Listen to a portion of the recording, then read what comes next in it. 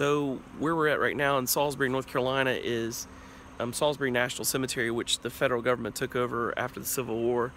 But the grounds are officially where this 16 acres back out through here was the Salisbury prisoner of war camp for the Union soldiers. And so behind you see World War II soldiers from here in the area, but over in the other area there's Union soldiers in the front area. And then you'll notice that these are all the same kinds of stones that they use at all the national cemeteries, such as Arlington. So anyway, it's very interesting. This is a national cemetery just like Arlington, built on the old prisoner of war camp area established by federal government. It has Gettysburg Address over there from Lincoln, and then here it has some more information. I'll video real quick about the cemetery.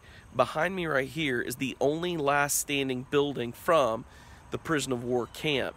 The reason why I'm here recording this is because one of my ancestors was stationed here during the Civil War, and so I just wanted to come and see this this place.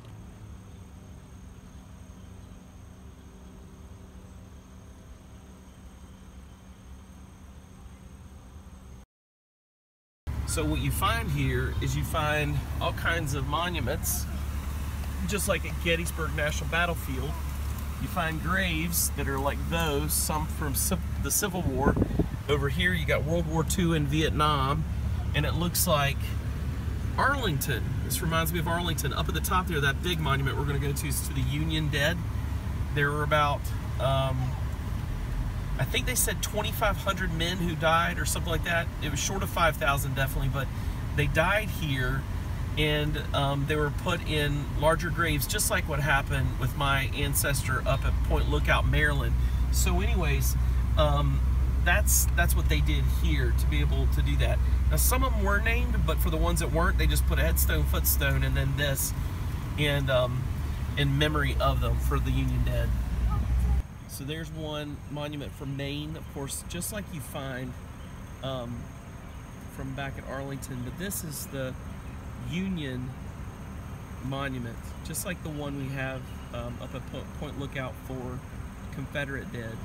It's so sad that these men died when they could have been traded as a part of the war, but there's all the monuments and markers. And then I'm just going to show you one more thing.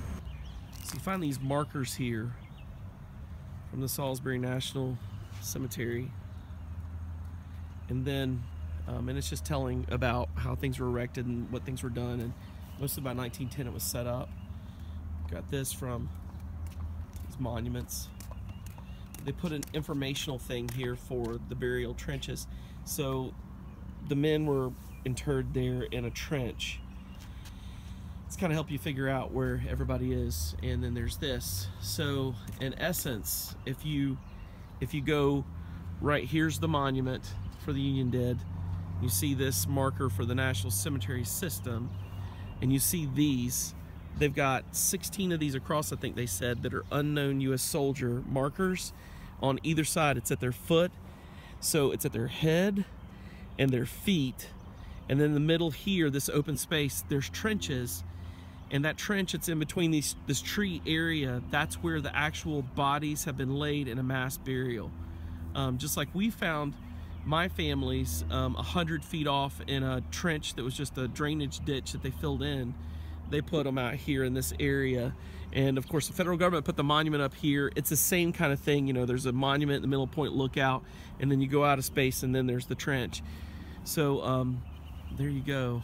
And it's just so sad that men had to die this way. It's sad that my great-grandfather died that, or great-great-great-great-grandfather died that way.